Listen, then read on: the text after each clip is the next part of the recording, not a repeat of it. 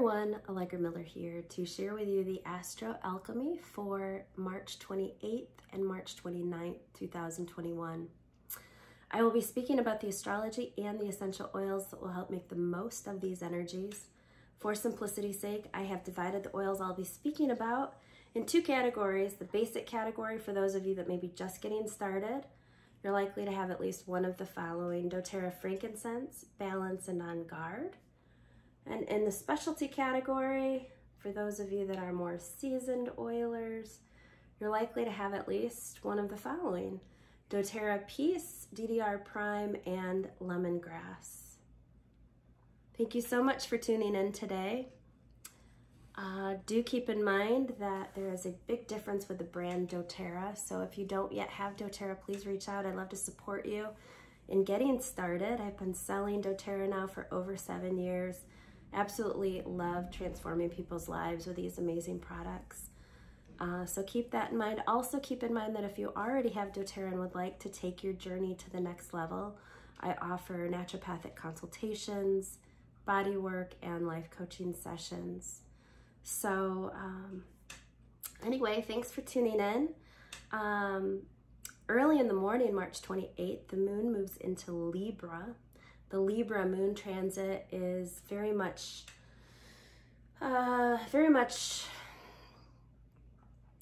revolves around finding balance in our lives. Libra is represented by the scales of justice in the zodiac. And things that are favored under this energy include negotiation, mediation, harmonization, communication, forming joint ventures, joint partnerships, collaborative partnerships. Beautifying space is favored in this energy. The full moon will be exact at 2:48 p.m. Eastern Standard Time on March 28th, although the full moon effects will really be the 27th, the 28th, the 29th. It's usually 3 days around the time of the full moon that we're feeling all these effects. This is the second super moon of the year. It's named the worm moon for when worms come through the dirt this time of the year. The dirt is thawing and the worms are that sign of spring. Let's see. This full moon is at 8 degrees Libra, and the Sun, Venus, and Chiron are all conjunct at 8 degrees Aries opposing the moon, which is really remarkable odds that is the case. What this particularly signifies is the Sun, Venus, and Chiron in Aries will be very concerned with self. That's a very me-oriented energy. And this will be in opposition to the Libra moon. So what this translates to is this full moon will be very much about understanding our own needs in relationship to the needs of others. So if you can imagine the scales of justice, we've got our needs over here and then the needs of others, and how to bring that into balance in a way that works for everybody. So Libra is very much the sign of the diplomat, so seeing things from all different sides, and just having a deeper understanding. This is definitely a clarifying energy, really pulling to the surface what's working, what's not working. You'll be very present to what's not working so that you can clarify what's working. And this will specifically be likely revolving around issues with relationships. This doesn't necessarily just have to mean relationships with our lovers, but it can be family, it can be work people, it can be clients. You know, if you're a healer, how are you being there for yourself enough to give to your clients? Those are some of the themes. Let's see, the moon opposes Venus in Aries at 3:53 p.m. on the 28th, and this could bring up unfinished business in relationships. This can increase a desire for love and approval. It can also lower our standards when it comes to love. We could choose someone and be with someone just for the sake of not being alone, which is never the ideal solution. All right, and then later on March 28th, Moon trines Saturn at 7:19 p.m. And this helps us be more mature in facing these relationship things that are bubbling to the surface in this energy, so that we can maturely take the next right action to confront the situation. The minor planet Chiron is, is conjunct Sun and Venus and opposite the Moon. So that's basically helping us to work through, with Chiron involved in the mix, that's really pulling old wounds, old bruises that have to do with relationships and past hurts. That could very much be pulled to the surface in this moon. But if we can see it in the eyes of evolution, pulling those wounds to the surface, whatever they may be, this is an opportunity to heal. So if you find yourself experiencing something in this energy that's familiar, and you know that you have a history of different earlier similar situations, this is the opportunity to release it and say, oh my gosh, this is coming up, so I can release it. Not get so caught up in the details of what's happening, but by putting it in the context that this is release stuff, I think will be helpful. And this is a good moon for finding love, for taking love to the next level. A lot of those new moon intentions, March 13th, revolved around relationships. All right, let me talk about oils. So full moon ritual is always a good, full moon is always a good time for release ritual, completion ritual, clearing ritual.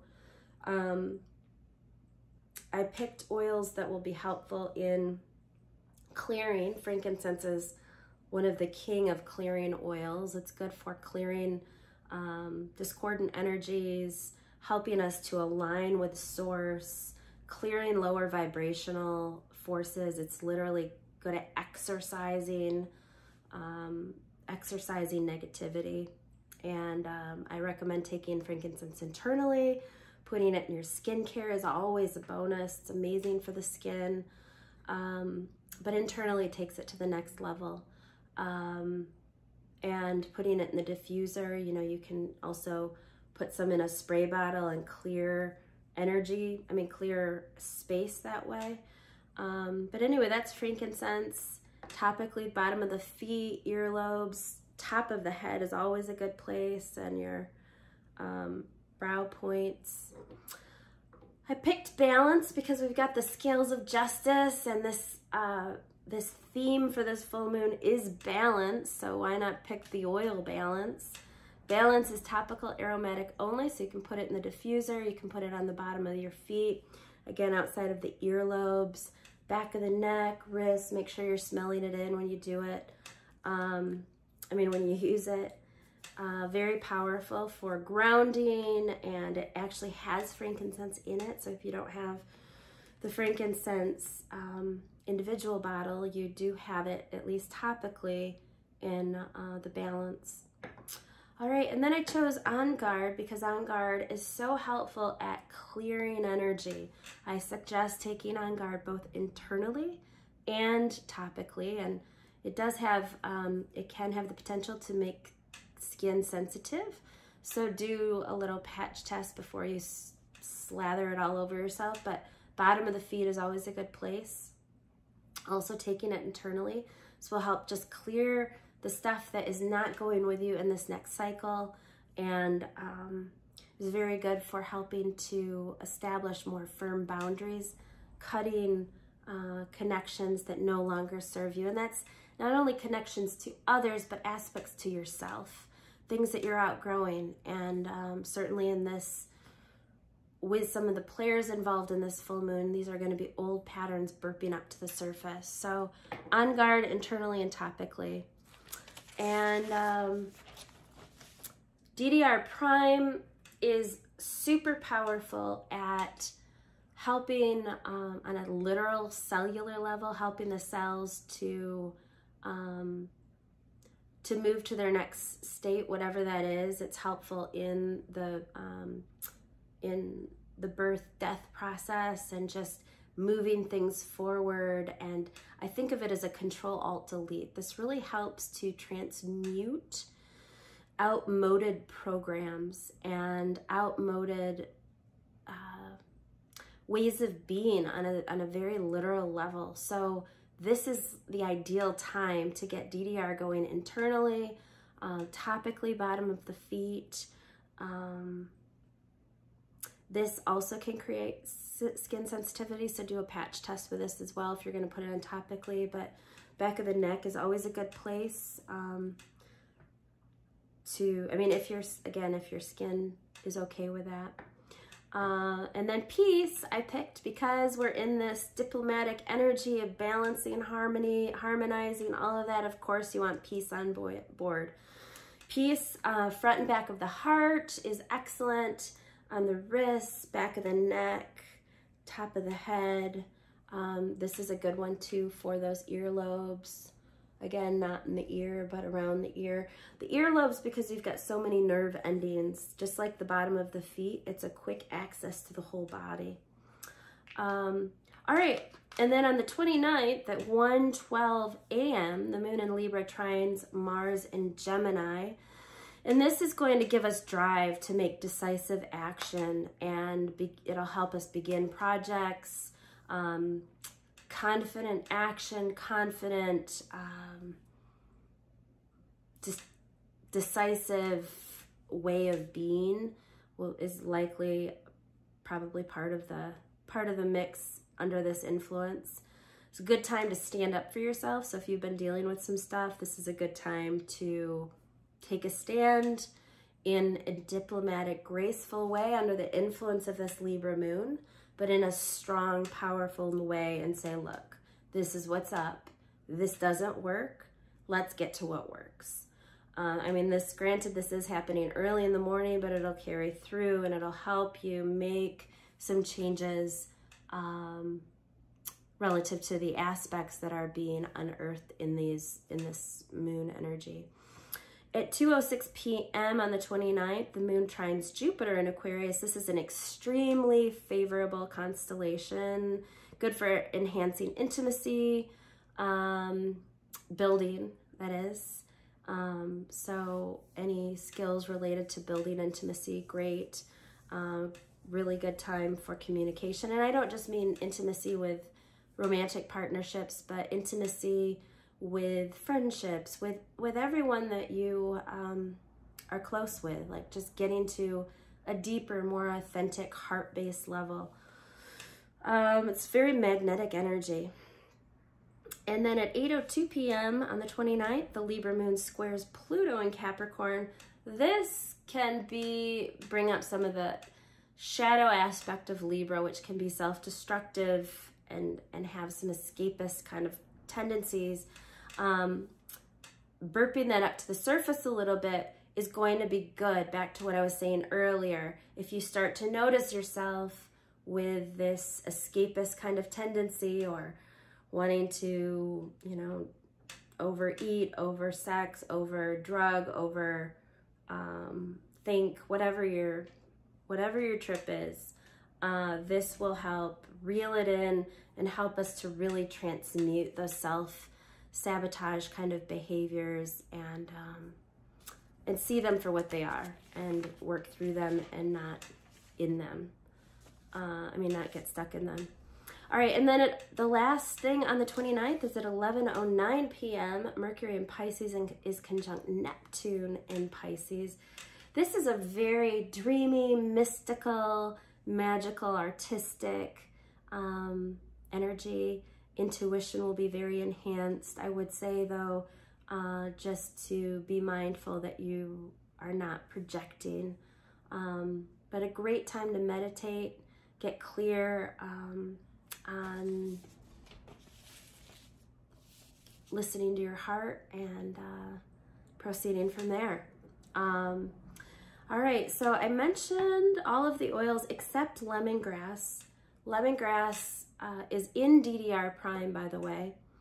So if you don't have lemongrass and you have DDR prime, you're golden there. Lemongrass is very helpful at clearing negativity from spaces, clearing just negativity from our body. It's just good for clearing any lower vibrational things that are outmoded and ready to be released. So lemongrass is always one of my favorite clearer energies. And you can take, of all that I mentioned today, frankincense is internal, lemongrass is internal. I would recommend with lemongrass a veggie cap. It is a strong oil. On Guard is internal, and DDR prime are all internal. And then the topical will be the peace and the balance.